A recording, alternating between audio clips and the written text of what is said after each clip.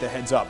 Later tonight, President Trump will deliver the final State of the Union address before the upcoming election. He'll debrief Congress on the country's current political and economic status, and this will come a day before a vote from the Senate that's expected to acquit President Trump of the impeachment charges against him.